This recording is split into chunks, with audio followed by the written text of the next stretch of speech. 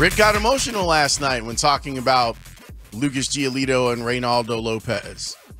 And probably like, this is a real statement that this thing that I built didn't work. Exactly. What they represent. It isn't just names, and I know that Lucas is really, and Reynaldo, they're both really well-liked guys. Mm-hmm.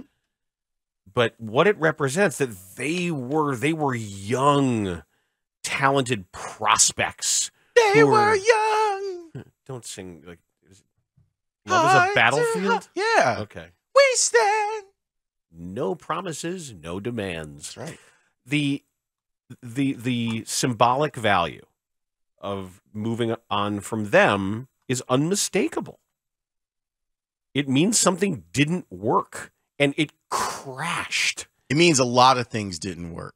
If you're at the place where, and for some reason, like I'd love to know, is it just that you don't want to pay pitchers? Like, how long have we known that the White Sox were going to trade Lucas Giolito? At least a year and a half. It's felt like this is where this is going, that this relationship is going to end. And it always felt stupid to me that it would. This is exactly the type of dude that you should have as part of whatever you think winning culture is. Well, he's not a hurt middle reliever, so that's a good point. You're not going to pay that guy. Not going to re-sign with a 3-year deal, but I don't want to get started down the road of the La Russa fiasco. It was just all too bad. And they deserve to be here. They earned this. I'm not saying that they don't. All I'm saying is that for whatever reason, there seemed like someone over there had it in for Lucas.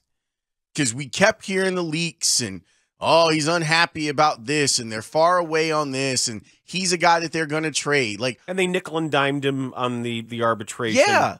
And it just never seemed to make sense. Like, he's exactly who you would want to be kind of up front in representing you. This is longer form what Rick Hahn had to say about the deals. Quite frankly, it was a mildly emotional conversation with Lucas a few moments ago, informing him of the trade. Obviously, given this club's performance over the course of the last several months, it's apparent that these type of moves have to take place given where we're at and putting us in the best position we can be going forward. That said, obviously Lucas's and Reynaldo's tenure with the White Sox is not ending in the way that we envisioned when we first acquired them. And I complimented both of them not just on their performances on the field, but the players they were in our clubhouse and the way they represented them and themselves in this club off the field, which meant a great deal over their tenure. And they will both certainly be missed, and certainly both can help make that Angels team better positioned for hopefully a postseason run for both of them. In exchange, we're excited that we are acquiring both Edgar Quero as well as Ky Bush. Quero, as you saw in the release, is one of the more highly regarded catching prospects in the game at age 20, switch hitting catcher, who is one of the youngest players in Double-A, who this year has posted more walks than strikeouts and continues to develop as a game caller and is viewed by the industry, as you've seen from other publications, as one of the top 100 prospects in the game. Ky Bush, left-handed starter, also at Double-A, was in the Futures game a year ago. Ky had a lat strain that derailed the start of his season, and then I believe there was a small groin issue while he was rehabbing from that, but now is back at Double-A, throwing consistently, and he provides a 4-pitch mix, quality left-handed starter, someone with some upside, and obviously adds to that category in our organization. So that's Rick Hahn breaking it down for you. Switch hitting catcher, you already have one of those, but he's old. And it's a position that you don't have a ton of depth in your minor leagues. Sebi Zavala is a perfect second catcher. Like, no reason to mess with that. Perfect second catcher for you.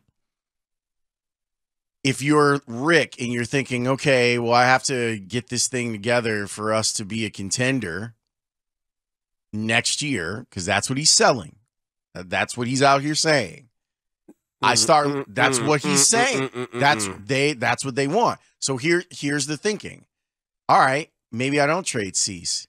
I got Cease, Crochet, and eventually Bush is going to be in my rotation. No? No? I don't. That's not realistic. No. Why is that not realistic? And Kopech. Forgot about him. All right, let me give you. This is just 4 paragraphs that Joe Sheehan just published on. Great, I'll have a Lorna Doone. His evaluation while you have a Lorna Doone.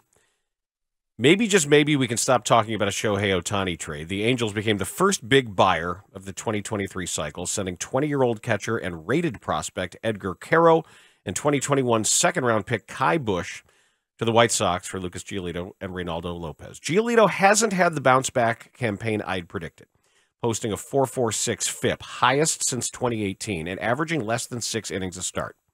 Giolito likely bumps Chase Silseth out of the Angels' 6-man rotation. I project that to be worth about 10 to 12 runs to the Angels over the rest of the season. That's likely about 1 win. As with all deadline trades, variance swamps everything. Giolito would join Ohtani and Sandoval as a formidable 1-2-3 in the playoffs. Lopez is the sneaky add here for an Angels bullpen that's 25th in MLB in FIP, 23rd in strikeout rate, 26th in strikeout to walk percentage. After coming into the season as the projected closer in the absence of Liam Hendricks, Lopez allowed 6 homers in his first 15 appearances, lost his leverage role, but since the start of May, Lopez has a 2.43 ERA, a 3.55 FIP, just a pair of homers allowed, and just 1 in his last 28 appearances. I'm a big Lopey guy. Pedro Grifol has been using him occasionally in multi-inning stints with considerable success, including Sunday in Minnesota. Lopez hasn't allowed a run in a month and has struck out 11 of the 24 batters he's faced back to July 6th. Now, the White Sox season is over. And with Giolito a free agent come November, the Sox were motivated to get what they could. They did very well here. Quero is a rare switch-hitting catcher who has hit 246, 386, 332 with more walks than strikeouts in his first exposure to Double-A. I like that. He's thrown out 27% of base stealers in his career, making him Johnny Bench in today's game. Quero, a Cuban, could be the next in an impressive line of Cuban stars on the South Side, even if the power never comes.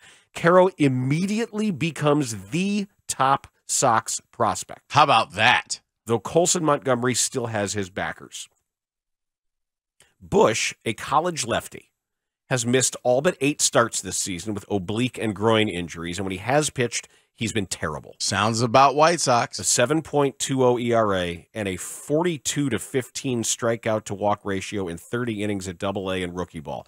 Bush is more floor than ceiling.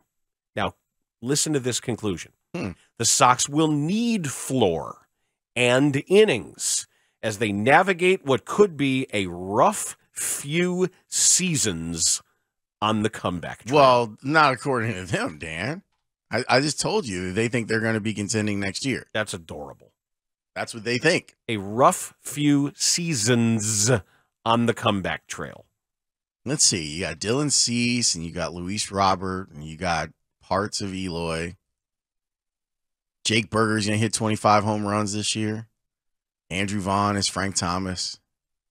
So, it seems pretty good. And if all these guys have career years, they'll be great. There it is, studs. That's how finishes you do the White Sox shuffle. The 80th percentile of their outcome possibilities. If all of them, and they never do, of course, but if all of them stay healthy and outperform, they could be great. Guys, it's a winnable division. It's always a winnable division. Is Mike Clevenger healthy enough to make a start so they can trade him? I haven't heard his name. Like, I keep seeing him in the dugout, and I'm like, ugh. But is he healthy enough to make a trade and they could send him away? No. Could they just send him away? No. Would you trade Tim Anderson? Sure. Can. I mean, I don't break that club. I try to add people for next year. You know, talking about the Cubs. Yes. Yeah. The White Sox. No, they got to. Even the parking lot guys got to go. I like the parking lot guy. I actually really like the parking lot people over at White Sox too. don't trade the parking lot They're guy. they're very nice, and they know what's going on. They really do. They'll tell you.